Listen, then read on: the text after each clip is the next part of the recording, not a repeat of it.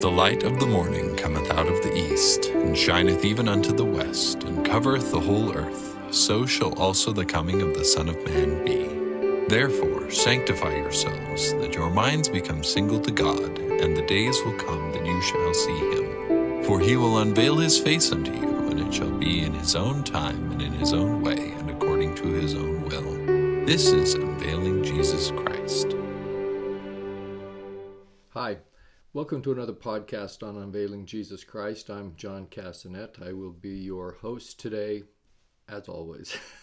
Today we're going to be talking about a new church among the 7 ancient churches in Asia Minor in the time of John. We'll be starting with Revelation chapter 3, verses 14 through 16, and we'll be talking about the Lukewarm Laodiceans. So this is the last of our 7 cities. If you want a more complete description of this city and others, go back to my podcast on Come Follow Me, number 7, from November 12th of 2023, and you'll get more details. But I'm going to give you some of the Laodicean basics, and so we're going to put up our world-famous map, and as you can see, this is the last of our 7 cities. It's located in the valley of the Meander on a small river called the Lycus. And so Laodicea ad Lycum was the ancient name based on its proximity to the river Lycus. It's also fairly close to Colossae and Hierapolis that we're going to be talking about here in a few minutes. Laodicea got its name from Laodice, the wife of Antiochus II. He was the king of Syria that rebuilt the city in the 2nd century BC. It's known for its black wool industry, among others. In the 1st century AD, at the time of John's writing, the city was extremely wealthy, and there was a devastating earthquake in 60 AD, and the wealthy citizens were able to rebuild the city without the financial assistance from Rome. And this wealth was something that caused a lot of pride and the ultimate downfall of the church in Laodicea. So it was a very nice city. It had a large stadium. It also had 3 theaters that it could boast of. You know, I know today we kind of brag that we have a 16-plex. Well, the Laodiceans had a triplex, probably down at the mall somewhere in Laodicea. But at any rate, 3 theaters was a pretty big deal back in those days. So eventually, Laodicea was destroyed by Turkish invaders, and it never rose again. And the Mohammedan invaders destroyed it to the point that it was a scene of utter destruction, pretty much as prophesied by John in his letter to the Laodiceans. And so there are extensive ruins, and there were multiple campaigns against the city. For example, in 1071 AD, the city was taken by the Seljuks. In 1119, it was recovered by the Christians, but then in the 13th century, it finally fell into the hands of the Turks, never to rise again. And today, it's pretty much deserted. It goes by the name of Eski Hisar, which means old castle in modern Turkey.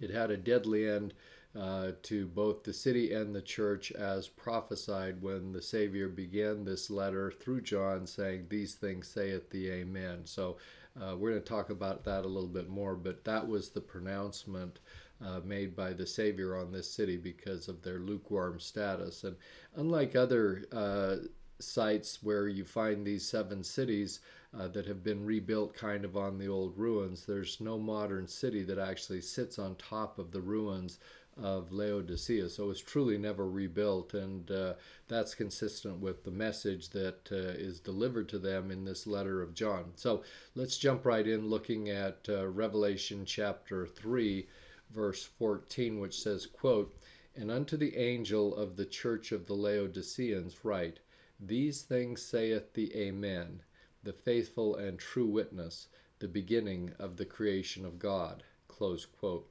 So here we have our 7th letter from Patmos to the angel, which is, of course, the servant, the bishop, the ecclesiastical leader at Laodicea.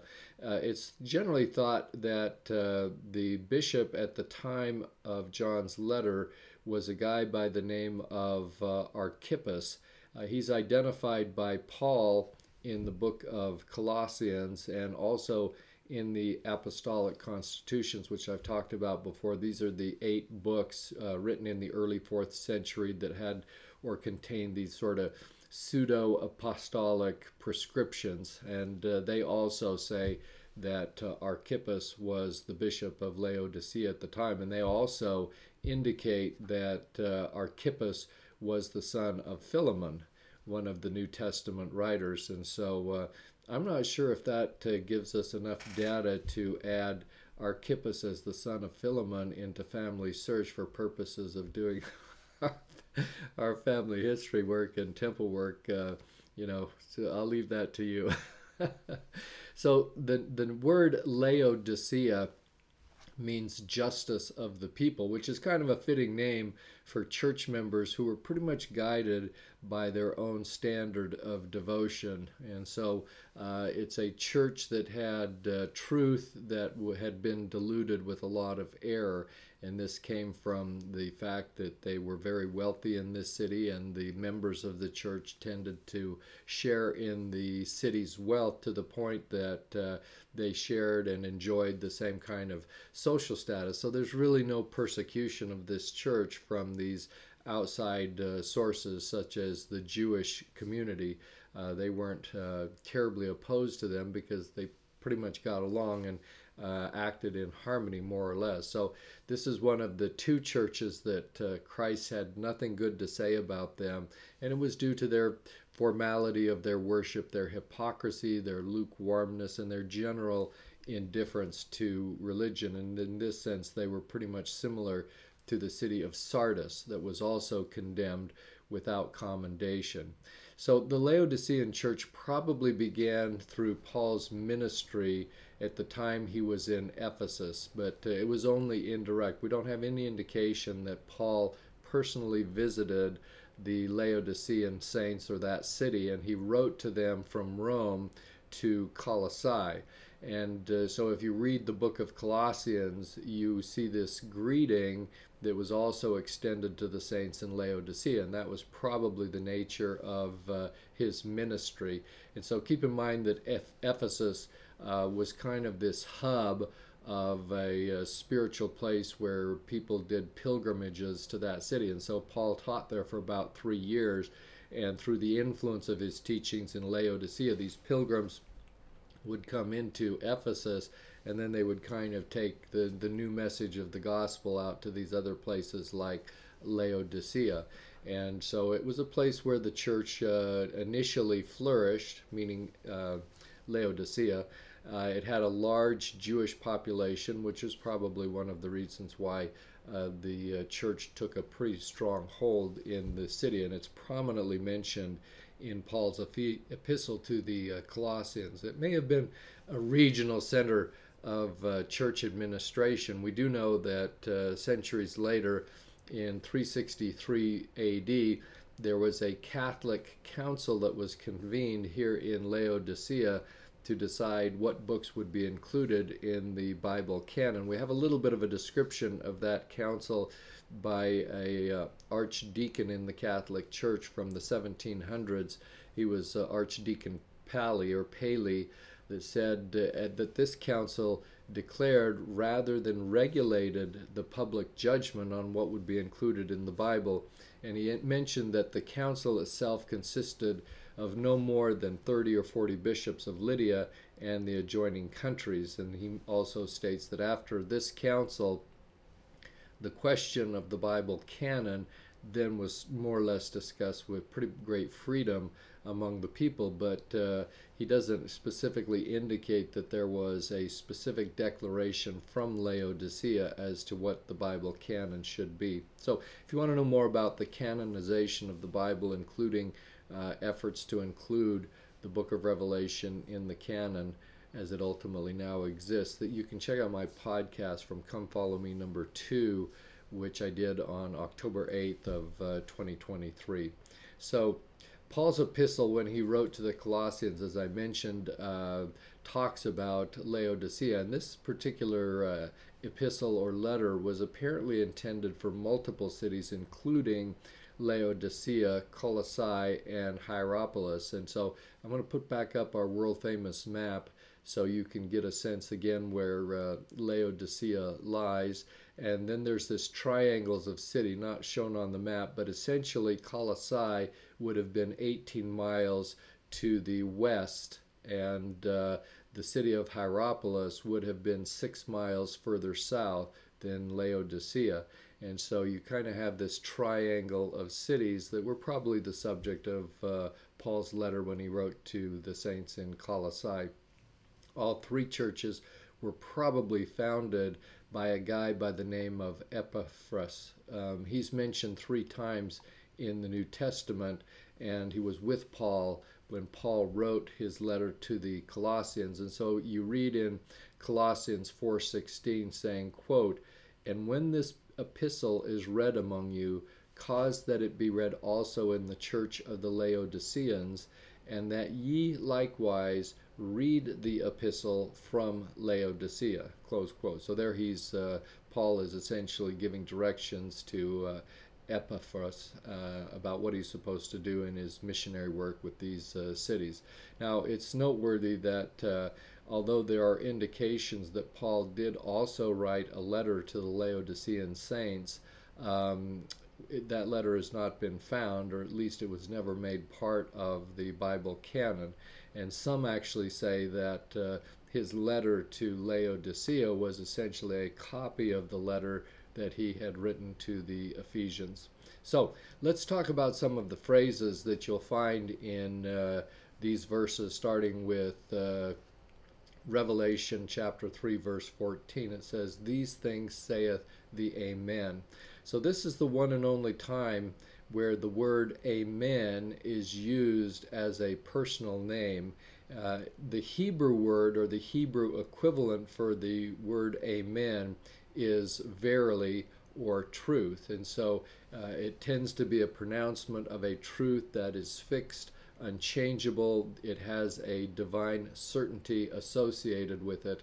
And the words spoken here by the Amen essentially shall never pass away and shall never go unfulfilled. Now, you'll notice that a lot of times in the New Testament, Christ often will preface some of his solemn utterances by the words, "Verily, verily." So, for example, "Verily, verily, I say unto you." I think in John 3:5 was one of those instances where he said, "Except a man be born of the water and of the Spirit," so on and so forth.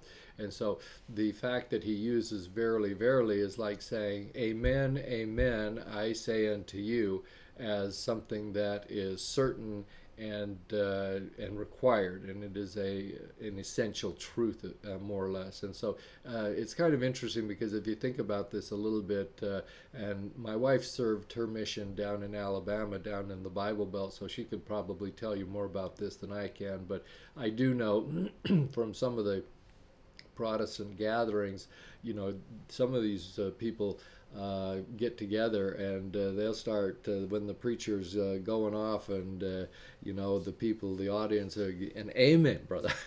You say, "Give me an amen for that." Amen. And so essentially it's a declaration of agreement with what is being said, and an expression that this is true. And so that's what essentially that means. It reminds me of a little bit of my mission experience when I was in Holland.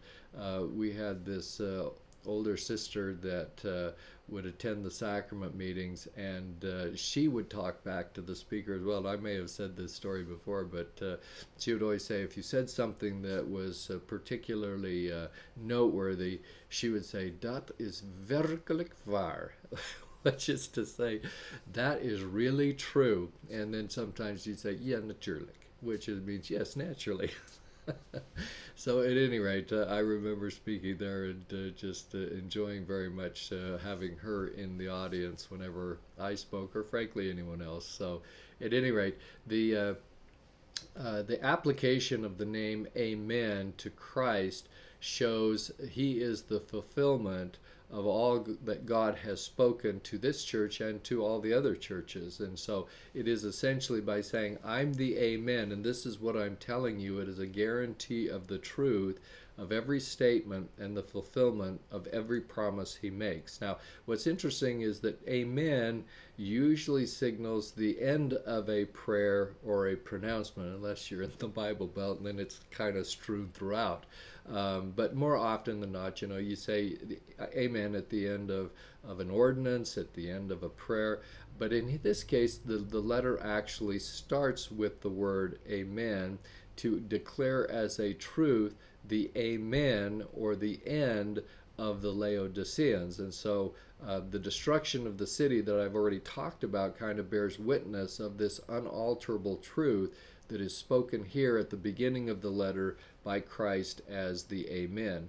Now, you'll find a similar kind of declaration in Doctrine and Covenants, section 121, verse 37, which states in part, quote, "When we undertake to cover our sins, or to gratify our pride, our vain ambition, or to exercise control or dominion or compulsion upon the souls of the children of men in any degree of unrighteousness, behold, the heavens withdraw themselves, the Spirit of the Lord is grieved, and when it is withdrawn, Amen to the priesthood or the authority of that man."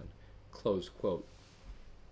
So here in this verse, you find this declaration, or the use of the word Amen, to pronounce that those who seek unrighteous dominion will have removed from them their priesthood authority. That is, it's the end of it. It is the Amen of your authority. So moving on to another phrase that we find in Revelation 3:14, it references the faithful and true witness. And this is an extension of the name title Amen to Jesus Christ, which of course we have identified as something that is true, it is certain, and it is faithful. And so this declaration is essentially mirroring what we already know about Christ and his attributes, that he is one who is eminently true and faithful in all of his works, in all of his provinces, and in all the covenants he has made with you and I. Then in the next phrase, it says that Christ is also the beginning of the creation of God, which is kind of interesting to say, well, what's that doing here in the middle of this verse? And if you go to Colossians 1:15, you find a similar kind of statement that states that Christ is the firstborn of every creature. So we find ourselves speaking about Christ as the Amen, as kind of the end, and now we jump back really all the way back to the time of the premortal existence, when Christ was the firstborn of all the spirit children of the Father, who is Elohim. Not only that, he's the first creation, spiritually speaking, of all God's spirit creations. And so essentially he is the first cause or creation of all God's spirit creations, which we learn about in Moses 1:32 through 33. It makes him first in time, first in rank among all God's creation. He is in essence the king of creation, and he has the originating power and the priority of existence. And so stated together with the word Amen and true and faithful emphasizes his power to essentially do what he predicts. And so with him as the beginning of creation, it also, the title expresses this inferiority of all other things, including, as it relates to the Laodiceans, their wealth, their material objects, and the things that they have worshipped, and that even members of the church have tended to participate in, just so that we can all kind of get along and not bring about themselves any kind of persecution. And so in the city of Laodicea, you had Zeus as the city's patron deity, but there were also a number of other temples for Apollo, the sun god, Asclepius, the healing god, Hades, the god of the underworld and the dead, and Hera, Athena, Serapis, and Dionysius. So, they had a full platter of gods that they could worship. And so the fact that the Savior is declaring himself to be this beginning of the creation of God, just sets aside all of these other inferior gods and prepares the Laodiceans to hear from the Savior the awful truths that he was about to declare and the authority on which his declarations are also founded. And so it's kind of interesting also that Christ frequently identifies himself as the beginning and the end, but in this verse we have the reversal of this natural order by mentioning the amen at the end, which normally comes at the end, and this is coming at the beginning before the beginning actually begins. And so essentially the amen is identifying himself as the beginning. Typically it's the beginning and the end. Here we have essentially the end and the beginning. It also alludes to the words in Isaiah 46, 8 through 10, where the same type of end to the beginning is found, in which we find in Isaiah 46, 8 through 10, which says, quote, "Remember this, and show yourselves men. Bring it again to mind, O ye transgressors. Remember the former things of old, for I am God, and there is none else. I am God, and there is none like me, declaring the end from the beginning, and from ancient times the things that are not yet done, saying, My counsel shall stand, and I will do all my pleasure." Close quote. So you can see in these words of Isaiah, he's basically saying everything that I've been saying for who knows how long. I guess we could have just read that and called it good. But there's a clear expression here of this beginning to the end and the power associated with Christ's ability to bring all of these things about. And the context of Isaiah's writing is the same kind of context, a curse upon the wicked from the end of the beginning by one who has the power to bring it about. And so Christ, who has all knowledge, he's omniscient, he can see the end of the Laodiceans from the time or the beginning of his proclamations that he's making in this letter. And so we find something similar stated in Acts 15:18, where it says, "Known unto God are all his works from the beginning of the world," close quote. And so we have these kinds of expressions in other places. It's also important to talk about the end before the beginning, because it's always true that the end of the old tends to pave the way for the beginning of the new. So every end has its new beginning. So it's not like we're telling the Laodiceans, this is it for you, because it is, but not forever.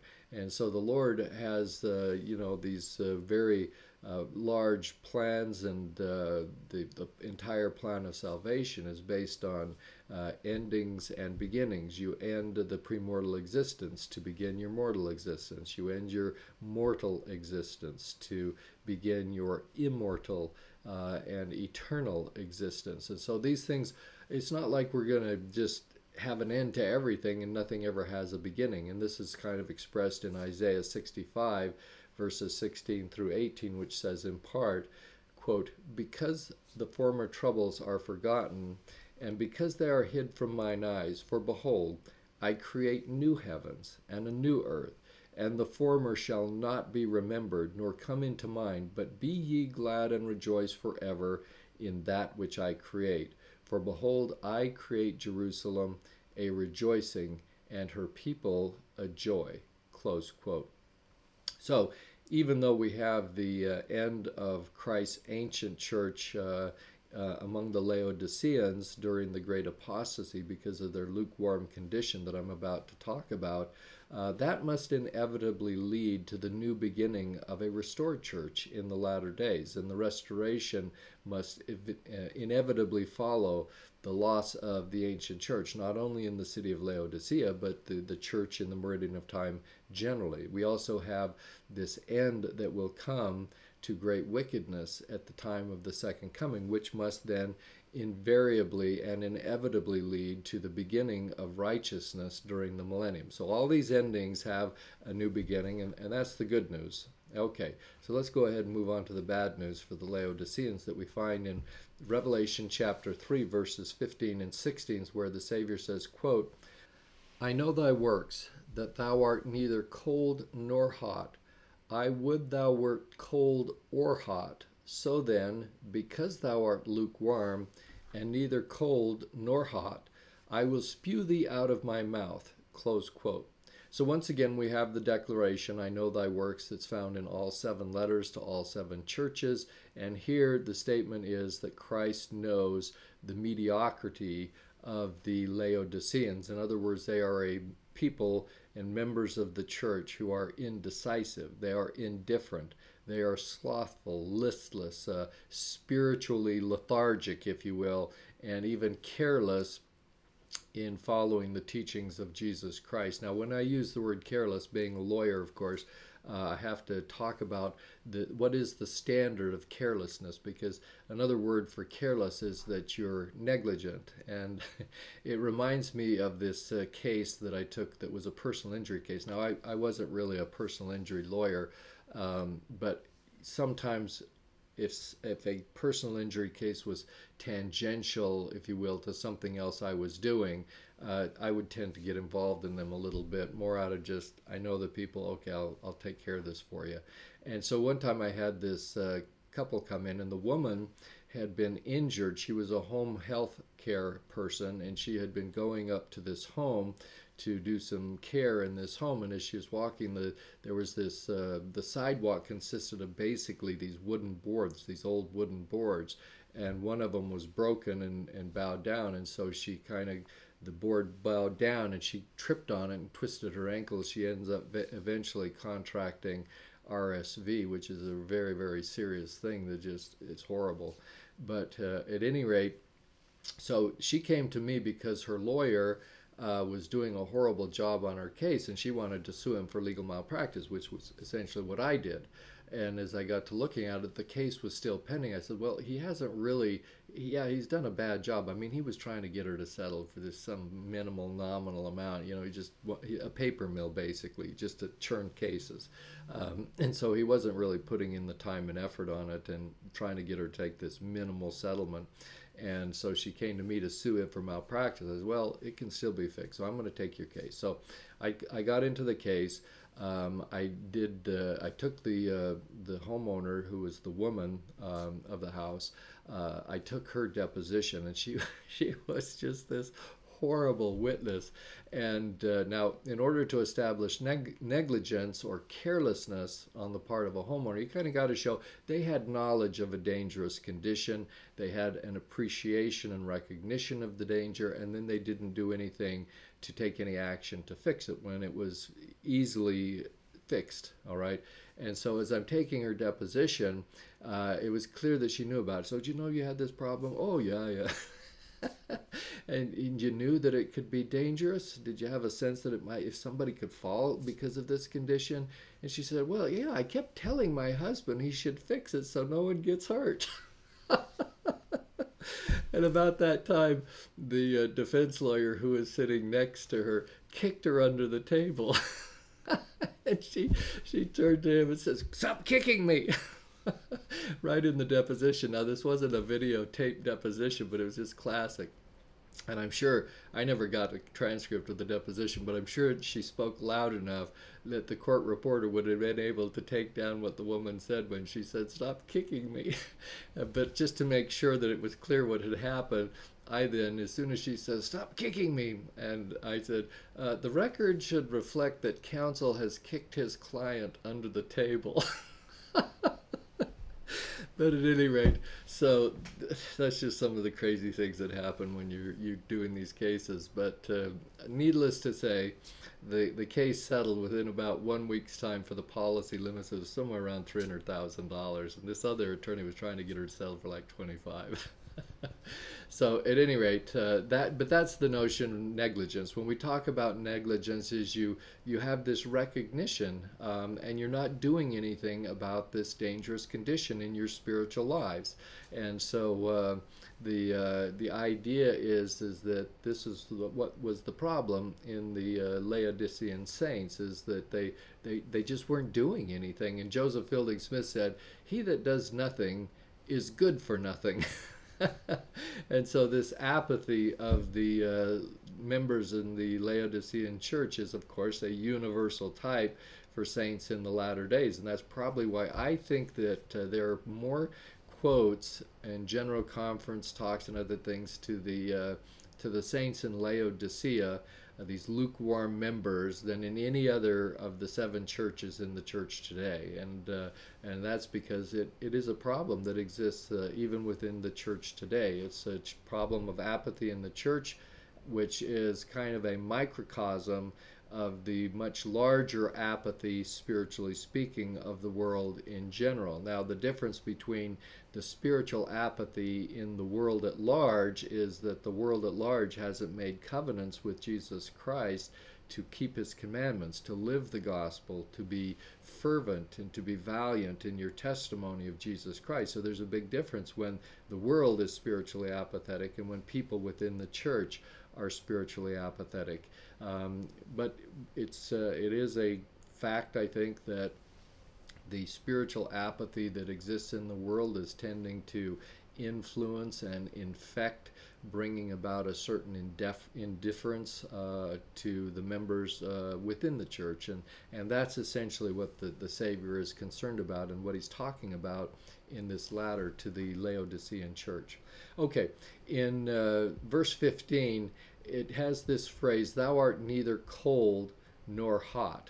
And when we talk about the word hot, that comes from the Greek word called zestos, which means it's kind of this boiling hot. It's also translated in other places as fervent. And it would suggest that you have a similar kind of connotation associated with the word cold, that should be, you need to be more than just cool. I mean, cold. He's saying you're neither icy cold or positively cold, not just cool.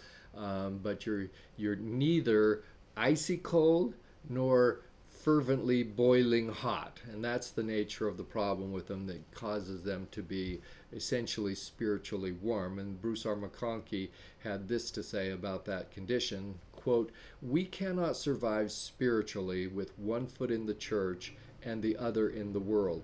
We must make the choice. It is either the church or the world. There is no middle ground. Those who do not take an affirmative, courageous stand against the world and in favor of the church shall go to the terrestrial kingdom. Such persons are lukewarm and neither cold nor hot.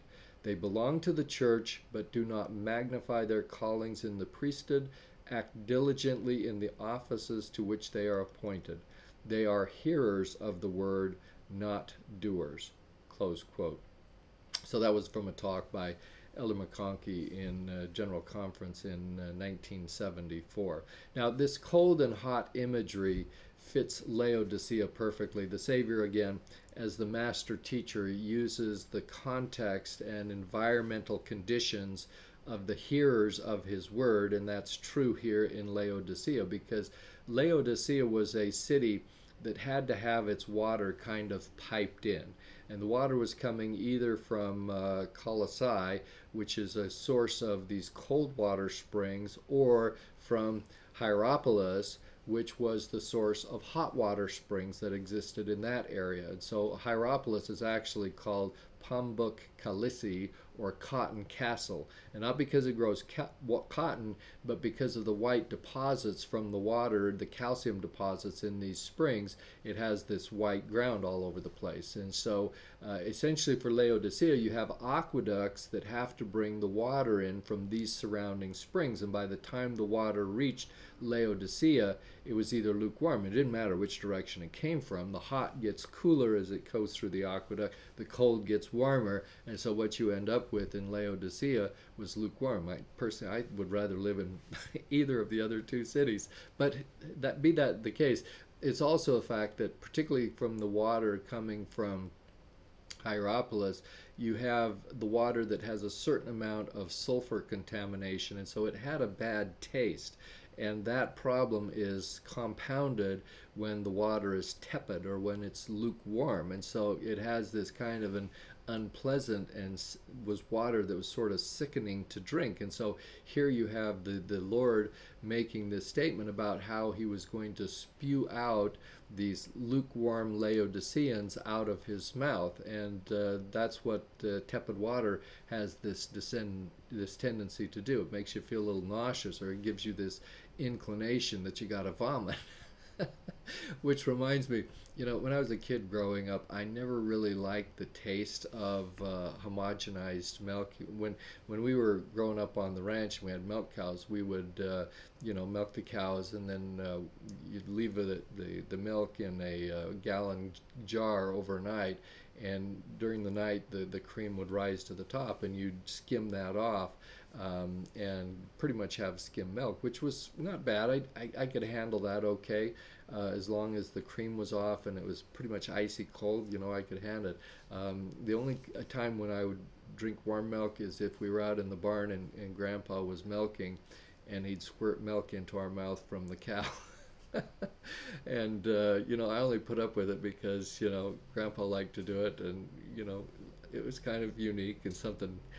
Thinking about it, you said, yeah, probably 60 years from now I'll be able to talk about this in a podcast, so I put up with it. But no, at any rate, but this warm homogenized milk would tend to make me gag. And I remember one time my mother had a glass of milk on the table that she wanted me to drink, and it sat there for a while and I wouldn't drink it, and she wouldn't let me get up from the table until I drank it, and so the thing's getting warmer and warmer, and I sat there for a while, and finally she got mad at me. She was tired of babysitting me, trying to get me to drink my milk, and this was probably somewhere, third to sixth grade it had to be. I remember the house that we were living in, and you drink that milk now.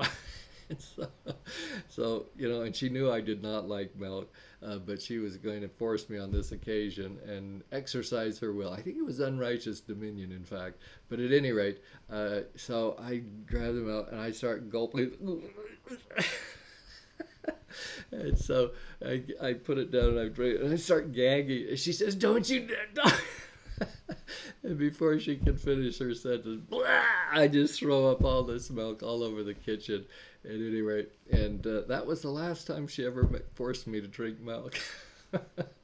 So that was the good news. But at any rate, so here we have this image of the saints who are lukewarm, and the Savior. And this is a really intense metaphor, that you think of the Savior and his embracing arms and his loving attention to the members of his church. And here he's talking about spewing them out, vomiting them out of his mouth. And it expresses this sort of deep disgust and loathing at the indifference of the members of the church in Laodicea, and it essentially reflects the idea that there is going to be this utter rejection of these people. They will be cast off as a church, as would anyone who finds themselves in the same condition. We shouldn't think that just because we live in modern times, if we share the attributes of lukewarmness and indifference in the gospel, that we're going to be treated any way different. And so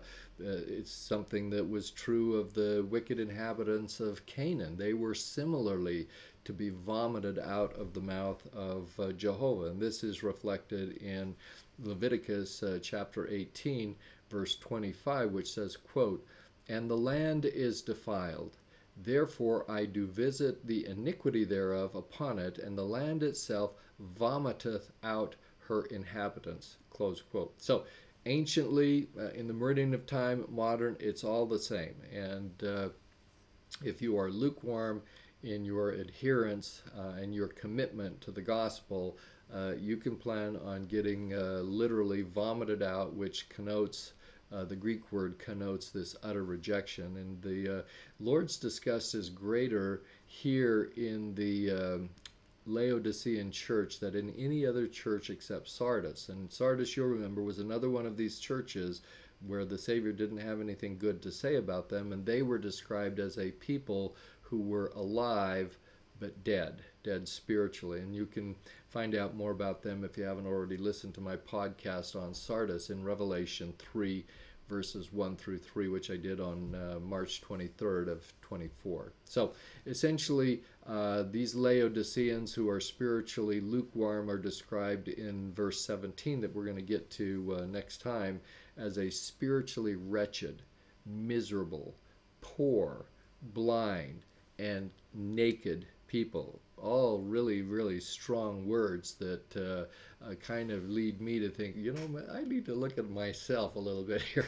maybe I want to do some things differently and be a little bit more fervent and boiling hot than what I currently am. And so again, these people are sort of self-satisfied and worldly, and they're going to be ostracized by Christ completely. And we find the image that he uses of a door that is familiar to a lot of us, where you have Christ standing outside the door knocking for admission. This is another statement or a metaphor that is used in connection with these saints from Laodicea. So it's not like he's not trying, he's not doing his part.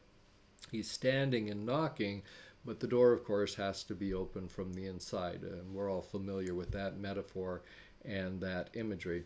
Now, this imagery is also captured in a chiastic word pattern from Revelation chapter 3, verses 15 through 16. So we'll put up kind of this image of what the chiastic pattern looks like in these two verses. And it starts out, I know thy works, that's line 1 or A, that thou art neither cold nor hot. Line C, I would that thou wert cold or hot. And then at C, we then start to repeat. So then, because thou art lukewarm, which is another way of saying you're neither cold nor hot, and you see that's at the center of the chiasmus. So that's the focus. The Savior's really focused like this laser pointer on these particular phrases. You're neither cold nor hot, you're lukewarm. And because of that, in line B again, and are neither cold nor hot, I'm going to spew you out of my mouth. And so you have this chiastic pattern. So I mean, there's no holds bars. John used everything in this letter to try and convince these saints that there is essentially no middle ground between hot and cold, between serving God and serving mammon, having, as Bruce R. McConkie said, 1 foot in the church and 1 foot outside the church. And you have to understand that when a person is baptized and makes covenants at baptism, the neutral ground ceases to exist from them. And you can't have neutrality on earth after you make these covenants anymore. Then there could be no neutrality during the premortal war in heaven. You got to pick a side. And so that's essentially what is being talked about here. Now, keep in mind that John isn't saying that God is pleased with someone who is cold in their religious practices, right? He says, I would that you'd either be cold or hot. Well, he's not saying, don't read into that, oh, okay, it's okay to be cold. Because the problem and the reason why this emphasis is made is because at least a person who is cold has this recognition that they're cold, they're uncomfortable, and they do something about it. But a lukewarm Christian is someone who is comfortable and complacent, and so they don't necessarily ever even recognize that they have a problem. And this is the reason why Christ decidedly prefers cold people to those who are indifferent and lukewarm, and someone who doesn't even recognize that they have a problem. And so I think that there are essentially 5 reasons for this sort of counterintuitive truth that the Savior would want you to be either cold or hot. And so number 1 is, first of all, lukewarmness is a reflection of someone who is hypocritical. And you've heard many times in the New Testament how he really rails on hypocrisy. And so this is that outward appearance of some type of Christ-like devotion, but lack of an inward commitment. You're lying to yourself. You're lying to the people around it. And he hates liars. I mean, he really does.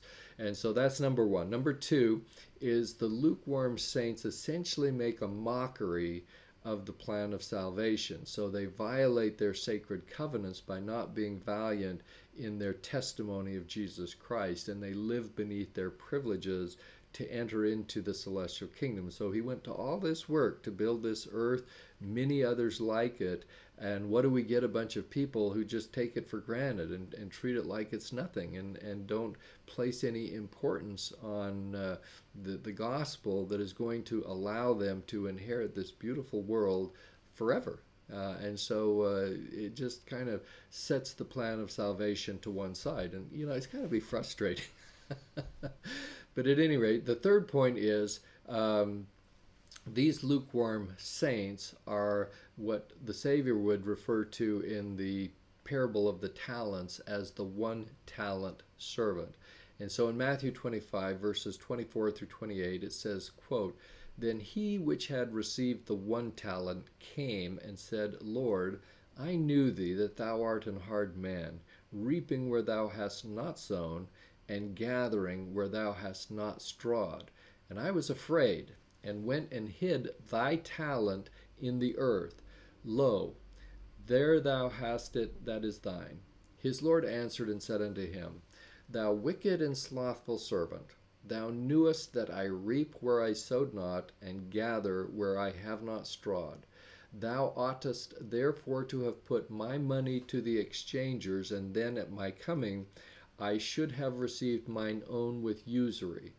Take therefore the talent from him, and give it unto him which hath 10 talents. Close quote. Now, what I find interesting about this particular parable is note that when we're talking about the talents, so often we have in our mind this idea that we are given these talents. They belong to us, and we can do with them what we will. If we want to be lukewarm with them, hey, it's my talent. I can do what I want. You know, the old Napoleon Dynamite syndrome. I do what I want. Right?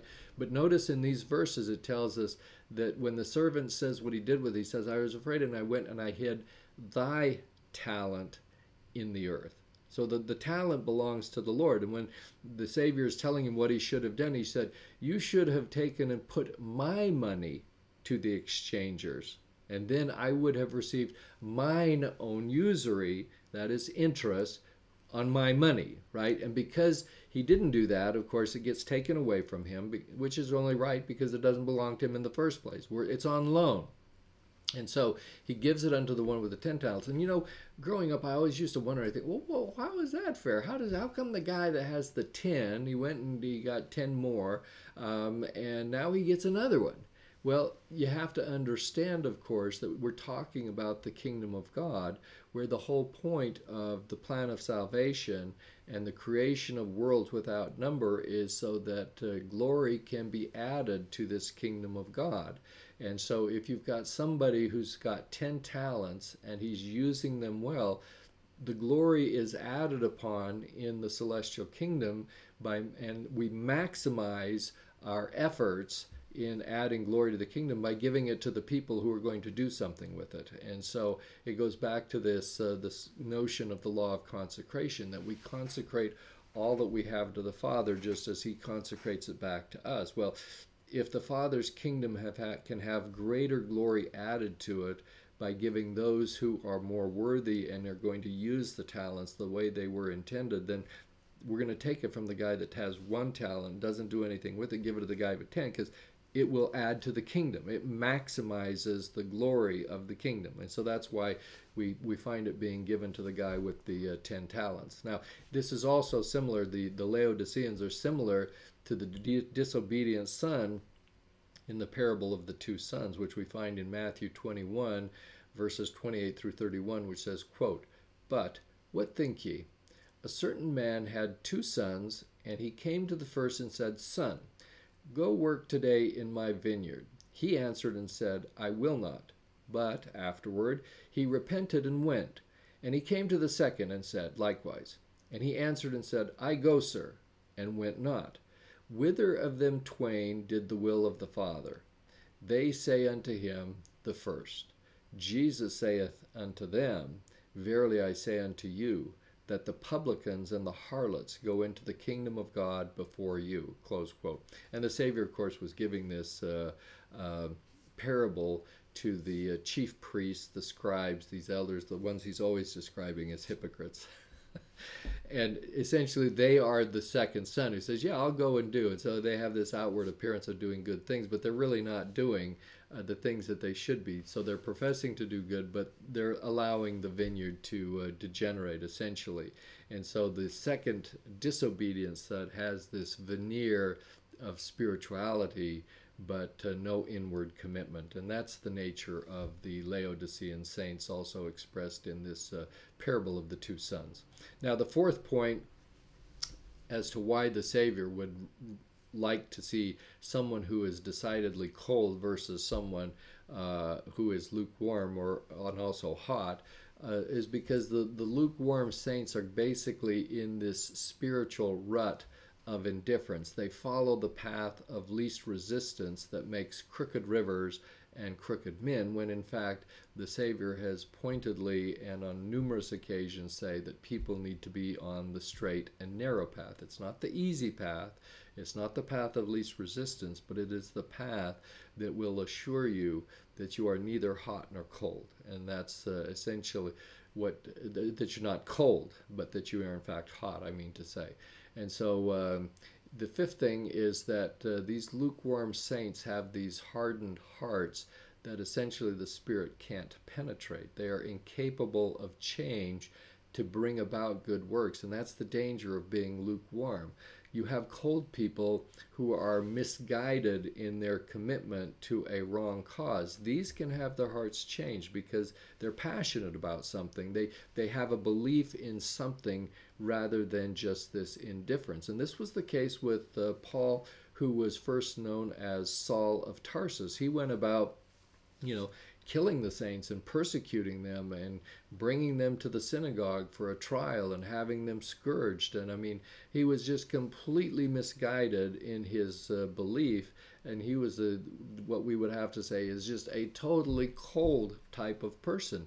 But because of his passion, he could be changed. And one experience on the road to Damascus, and suddenly you have a new person. He says, oh, I recognize the error of my way. And now, to the same extent that he was cold in his passion, he became the hottest, if you will, of the apostles in the apostolic church. It had the greatest influence in the Greek-speaking world. And so this is the nature of the danger of lukewarmness, and why I think the Lord would rather see someone who is essentially cold, because that person can change. That's an Alma person. That's a son of Messiah kind of person who, because they're passionate and not lukewarm, we can change those kind of people, and they can have the same kind of fervor as someone who is hot. Now, it's interesting to note that it actually takes energy to make water either cold or hot. So we used to have this pebble ice machine, and we loved it. And you got to plug it in, and it uses energy to make this nice ice that's just chewy, right? And so you got to have that. And if you want to heat your house, it's going to take energy. Maybe you have a gas stove, electric stove, whatever you have. Maybe a coal, and you bring in the coal that has this energy, and it takes this energy to create hot or cold. But spiritually apathetic people are too lazy, they're too indifferent or stubborn, which we call pride, to put in the energy. They refuse to expend the spiritual energy necessary to become committedly cold or hot. And that's what the Savior wants. And that's what this life is all about, to come here to expend energy to make something of ourselves. And so the commitment to be cold or hot is essentially an exercise of agency. And lukewarm saints essentially are surrendering the gift of agency through their apathetic inaction. It leaves them in a condition essentially to be acted upon. And this is what was talked about in 2 Nephi chapter 2, verse 14, which says, quote, "There is a God, and he hath created all things, both the heavens and the earth, and all things that in them are, both things to act and things to be acted upon." Close quote. So we as humans who have this blessing of moral agency are those things which are designed to act, not just to be acted upon. Now, if we use or exercise our agency in the wrong way, then ultimately our agency will be taken from us. And the scriptures talk about how essentially the only thing that will be left of you is for the law to then act upon you and exercise its justice upon you, because you have failed to make the correct choices in the exercise of your agency. And so if there is no agency, essentially humans would only act as we are acted upon. We would be like this robot or a machine. And so this is what's occurring when people essentially just conform their lives. They think, well, this is a life choice. No, it's really not. You're not choosing to do something active in your life and to move your life forward. You are basically like the salt that has lost its savor and is good for nothing, but to be cast out and trodden under the foot of men. And so, when I think about this, how essentially just being in a rut, you don't do anything to get out. You just kind of, you take it wherever it was. It's this meandering stream, right, that's following the course of least resistance. And essentially, I think about these images. Sometimes you have these images of, I think it's probably the Snake River or something like that. How you've got these meandering streams, and they're very, very deep, cut into these cliffs, right? That has been that way for a long, long time. And what must it have been like when initially that little meandering stream, if you could have, plowed through and gone through, what a very different river it would be. But at any rate, I digress here a little bit. But essentially, you have these people who surrender their agency until they are firmly entrenched and rooted, like the Snake River, in these canyons where you can't change. And so you're only going to be acted upon. And I've got to believe that this surrender of agency must truly offend God deeply. And maybe that's why he's going to vomit out these Laodicean saints who have basically given up or surrendered their agency. Think about the heavy price that was paid to preserve the agency of mankind. It's been purchased with the price of Christ's suffering, and his atoning sacrifice satisfied the demands for justice for sin. And this was the very thing that Lucifer sought to take away in the premortal existence, right? He said, I have a different plan. Essentially, I'm going to force everyone to heaven. And since no one is going to be lost because I'm going to force them there, give me the credit, I want the glory, blah, blah, blah. Okay? And this is what was said in Moses chapter 4, verse 3 about that. It said, quote, "Wherefore, because that Satan rebelled against me and sought to destroy the agency of man, which I, the Lord God, had given him, and also that I should give unto him mine own power, by the power of mine only begotten, I caused that he should be cast down." Close quote. And so essentially, this is the situation where the Lord, he lost a third of his spirit children to Satan's idea and his ideology. They went with him. What a tremendous loss. All to preserve the power and right and gift of agency. And so when people get down here, having exercised their agency in the premortal existence, yeah, I'm willing to take that risk. And they come down here, and then they do nothing with it. They don't do anything to exert the spiritual energy that is required to have them flourish and to be strong and to be boiling hot, or at least cold. At least you're doing something, right, with your life, even though you might be misguided. And eventually those people who are cold, probably they get to the other side and they realize, oh, mea culpa. And then they will have the energy, the wherewithal, and the drive to repent. Might not be in this life, but at least they have the drive to do it. Whereas a lukewarm, slothful person doesn't even have the drive to do that and may not even recognize it. So, by way of conclusion, we have some important lessons for us all in the account of the Laodiceans. And it's kind of easy to say, well, that's definitely not me. Be careful. Because that's the very nature of being lukewarm, is that you kind of say, I'm doing all right, I don't have any problems. And so think about what you can do maybe this week, maybe something, a commitment to improve on something and to put a little bit of energy into something. My wife, when she does things with Relief Society and stuff like that, I mean, she's very passionate about it. She goes out, we're having a chili cook-off here in the not too far future, and for the decorations, I mean, she's going all out and says, it's just a chili cook-off. I'm a lukewarm kind of guy when it comes to decorations for chili cook-offs, but she's passionate, she's valiant, she's boiling hot, and she expends all of this energy on it, and to her credit. And so should it be for all of us. In everything we do in the gospel, there should be this passion about it. And if we do, then we will never find ourselves in this rut of being spiritually lukewarm. So thanks for watching, listening, subscribing, sharing. Thanks to Jenna for all the techno stuff. Next week we'll continue our discussion about the Laodicean saints, and I hope to see you then.